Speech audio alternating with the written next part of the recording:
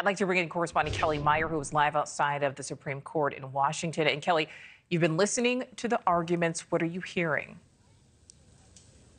Yeah, what's happening there in Oregon, where Nancy Liu is making its way all the way here to the nation's highest court, where they are debating and just finished debating whether homelessness really should be considered a crime. And what they decide here could change the way cities and towns across America address the homelessness crisis, which is now reaching record levels, we're told. Now, at the core of this is a conversation over compassion and the civil rights of homeless people, but also keeping communities and cities safe across the country.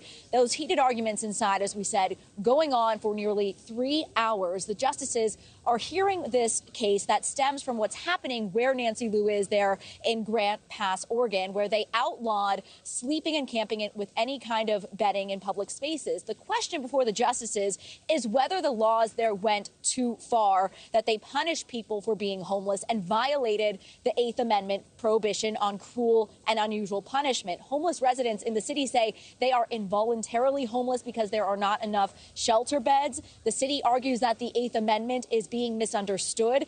They say the slippery slope here is very real, adding that the ruling in favor of the plaintiffs here could fuel homeless encampments across the country. Here's more from the conversation inside the court. Where do we put them if every city, every village, every town lacks compassion and passes a law identical to this? Where are they supposed to sleep? Are they supposed to kill themselves not sleeping?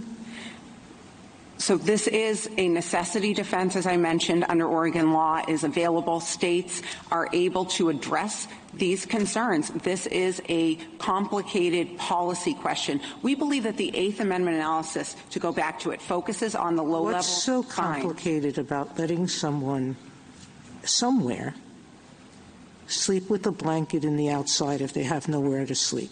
Is there a crime here for being homeless? No, there is not. Such a complicated and complex conversation there happening inside the Supreme Court. Now, while that was happening, there were protests happening here outside that just wrapped up. But there were folks here that have been fighting for those homeless people and trying to make sure that they have shelters, saying that they feel as though this case is taking several steps backwards. Nichole. All right. And Kelly, you mentioned Washington, D.C. and New York have the highest concentration of homelessness. What is the difference between homelessness and unsheltered homelessness?